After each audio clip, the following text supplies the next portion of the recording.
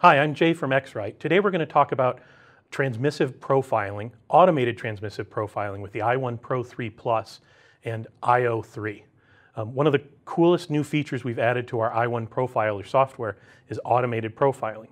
What this means is you can use the same i/o 3 and same i1Pro 3 Plus that you're using for your reflective work and now do transmissive profiling without having to buy a really expensive dedicated transmissive device. Okay, so we're in i1 Profiler. There's a new line in i1 Profiler for transmissive profiling with the i1iO and the i1Pro 3 Plus. When you select that, it comes up with a patch set generator similar to our print workflow. I'm going to set it for 280 patches.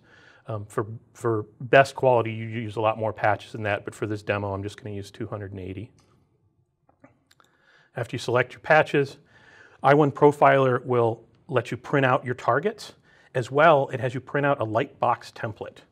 The lightbox template is a piece of paper that you just cut out the center of that allows us to register the location of the device, the I/O, on the lightbox.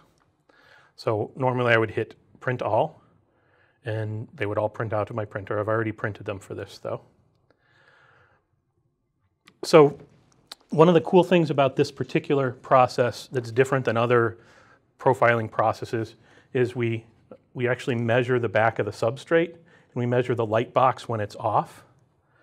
This allows us to optimize for diffusion of light through the material. So right now I'm measuring the back of the substrate.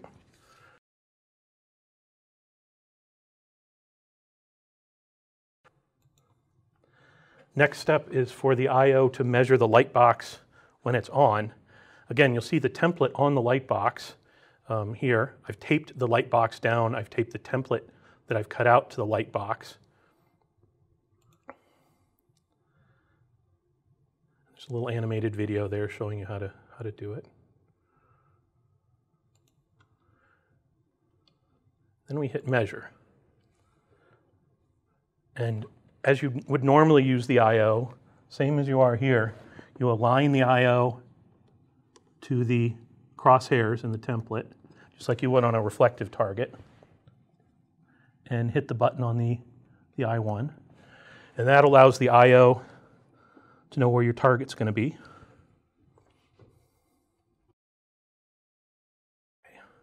Now it starts reading. So in the i1iO automation for transmission, the device is reading in spot mode. It looks like it's scanning, but it's measuring in spot mode. This allows us to get the best measurement of the light box by getting a fully saturated exposure. If we were running in scan mode, it would have a fixed integration time or a fixed exposure, and it wouldn't necessarily give us the best reading. So it's reading the first row now.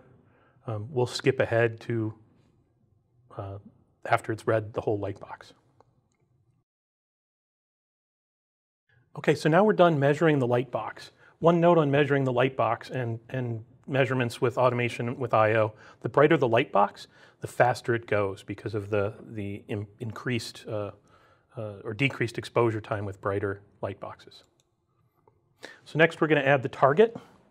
In this case, I've got 2 pages of targets.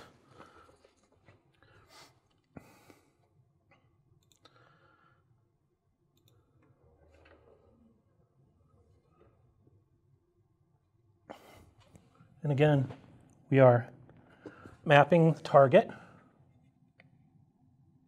just as we would on a reflective target.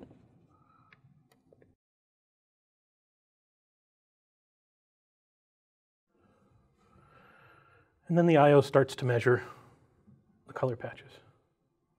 Again, it's measuring the color patches in spot mode, so it gets full saturation on each exposure, which gives you a much better data and potentially a much better profile.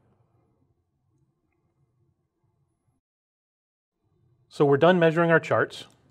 The next step is measure your viewing light box. So this would be the light box that you're going to use to actually display the materials on. This is actually one of the coolest and most powerful features in this workflow. So I'm going to talk about it a little bit more. You have the ability here to measure light boxes, all kinds of light boxes, display light boxes. So if you're doing a light box for a a bus stop or a light box for a commercial menu, a store, or whatever, whether they're fluorescent, LED, whatever, you can measure those light boxes and apply them to your profile. Every time you measure a different display light box, you can actually save it in here so you don't have to go back and remeasure it. So you can build a library of target light boxes, which is really, really cool.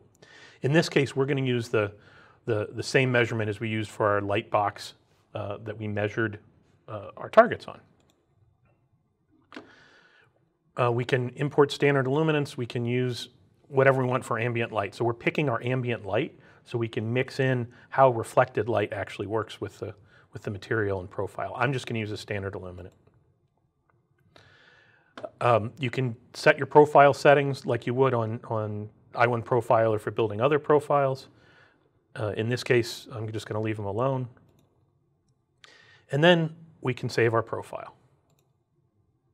Right now, i1 Profiler is building the profile.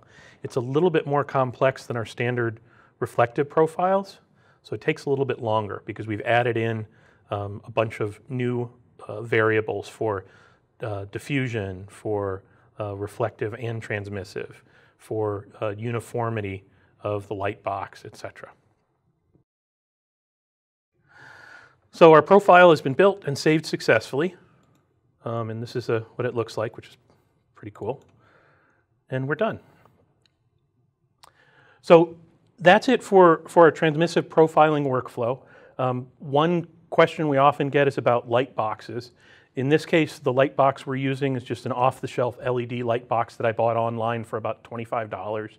You can use a bigger, thicker light box if you'd like, fluorescent light box, whatever. It's as long as it doesn't have an edge lip on it that the I/O can't cross, and as long as it's in an okay color temperature range.